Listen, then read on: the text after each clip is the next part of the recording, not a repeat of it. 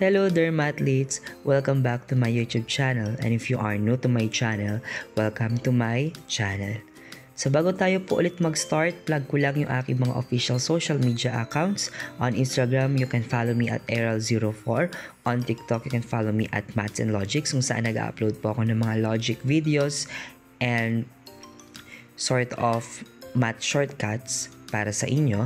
And if you have queries, questions, clarifications, if you need help, you can message me directly on my official Facebook account at Larry Manalang del Rosario.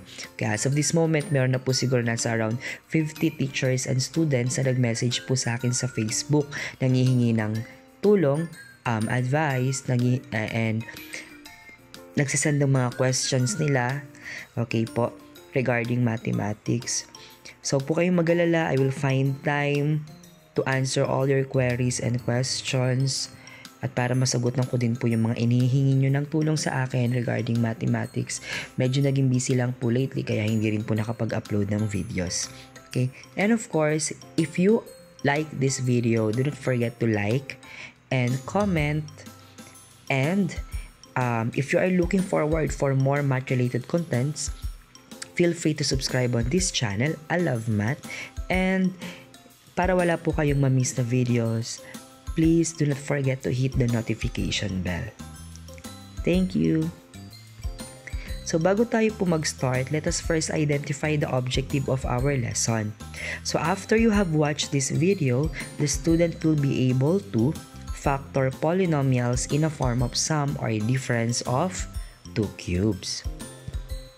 So our topic for today is all about factoring. But to be more specific, it is all about the sum or difference of two cubes. Ayan, so bago tayo mag-start, pang-apat na natin na lesson to. So, meron na tayong lumipas na 3 lesson. Visit niyo yung channel ko para makita ninyo grade 8 yung naging previous lessons natin. Ito yung pang-apat na nating lesson. So as part of the recap, I want you all to list all the perfect cube numbers. You should be able to list the first 15 cube numbers in 30 seconds. Okay, hindi ako sure kung familiar kayo when we talk about perfect cube numbers. Pag sinabi nating perfect cube numbers, these are the numbers na kapag kinuha natin yung root niya, or meron siyang tatlong magkakamukhang number na kapag minultiply natin, will arrive with the number. Ayan. Let's say for example, we have 1 cube which is equal to 1 kasi 1 times 1 times 1 is 1. 2 cube is equal to 8 since 2 times 2 times 2 is 8. Hanggang 5 given na po which is 125. So all you need to do is to find the perfect cube numbers from 6 to 15 kasi given na po yung ating 1 to 5. So I'll be giving you 30 seconds to answer this. Kung hindi nyo kaya yung 30 seconds, pwede nyo pong i-pause yung video for a while and then answer this. Bakit po natin ito kailangan sagutan? Since we will be dealing with sum or difference of two cubes, so dapat maintindihan natin ano ba yung perfect cubes or paano natin masasabi na ang certain variable or number is a perfect cube. So your timer starts now po.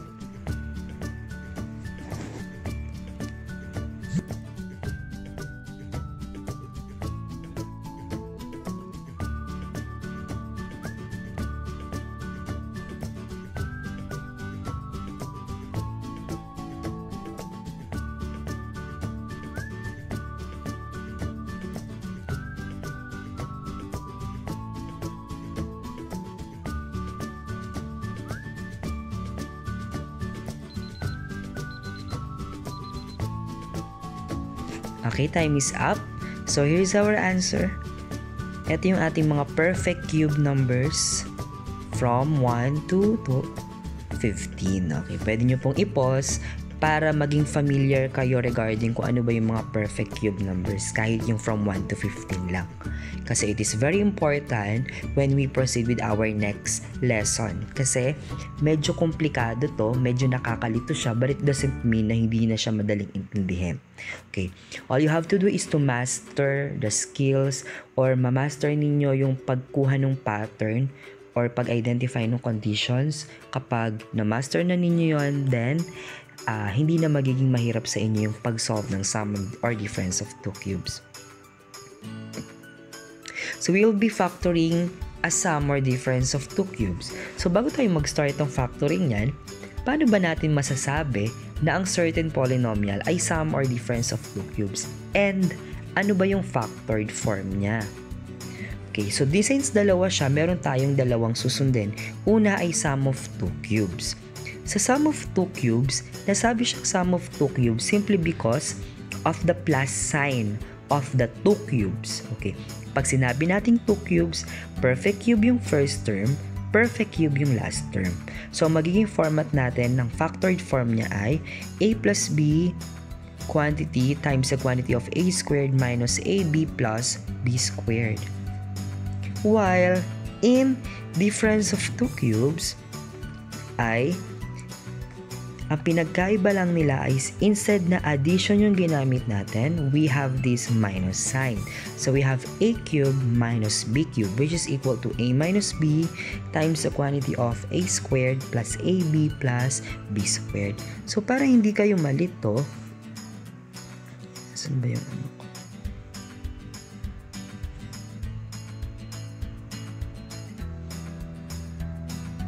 Yan.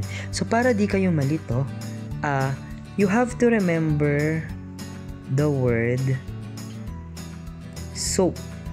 Okay? So, ano ba yung tinatawag natin soap?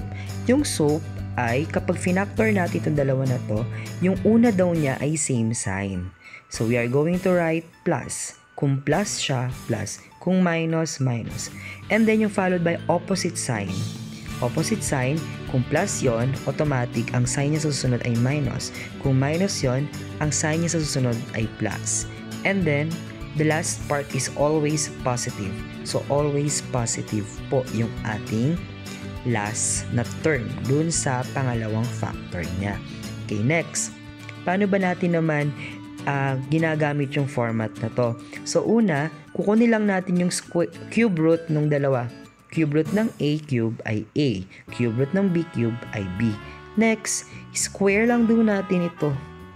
So, if this is a, this will be a squared. And then yung next term, imumultiply lang yung dalawa. So, we have a times b is ab. And the last term, square lang din natin ito. So, we have b squared. The same with this one.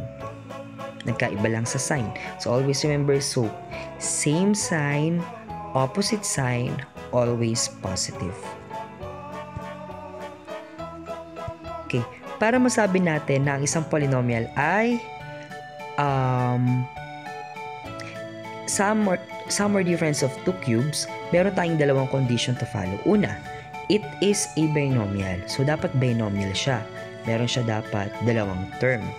Pangalawa, each term is a cube. Para natin masabing each term is a cube, dapat yung constant niya, kung meron man, ay perfect cube numbers. At yung variable niya, yung exponent, dapat ng variable niya must be a multiple of 3. Okay. Let's say for example, para man di kayo malito, we have x cubed minus 8. Let us first identify if it is a binomial. Definitely it is a binomial because we have 1, 2 terms divided by hinati ng minus sign. So we have x cubed at saka 8. So check na tayo sa unang condition. Pangalawa, are they a perfect cube? Okay, simulan natin sa variable. Yung variable natin na x cubed ay may exponent na 3. 3 is a multiple of 3. That means it is a perfect cube. How about 8? Of course, sa nalis na natin kanina, we have 2 times 2 times 2, which is 8. That means 8 is also a perfect cube. Since nakuha natin yung condition, we may now proceed in factoring this polynomial. Paano yon? Sabi kanina, you just have to get the cube root of the 2. So, cube root ng x cube ay x. Ang cube root ng 8 ay 2. Next, square daw natin si x, we have x squared. Square natin si 2, we have 4. Because 2 times 2 is 4. And then, multiply natin yung x and 2 para sa middle term. So, x times 2 is 2x. And then, following soap, same sign. Kung minus yon, it will become minus. And then, opposite sign. Minus yon, magiging plus yon kasi opposite sign. And always positive. So, always positive. So, this is the factored form of x cubed minus 8. Ayan. Para mas malinaw sa inyo. Another example. Kapag nalilito kayo, you can pause the video for a while para mas mapag-aralan nyo pa siya ng maigi. Another example, we have x raised to 6, y raised to 4, plus 64. Let us first identify, is it a binomial? Yes, because x, ang dalawang term niya ay x raised to 6, y raised to 4, at 64. So the next is it a perfect cube? No, 64 is not a perfect cube. And then, 64 is a perfect cube because 4 times 4 is 16 times 4 is 64.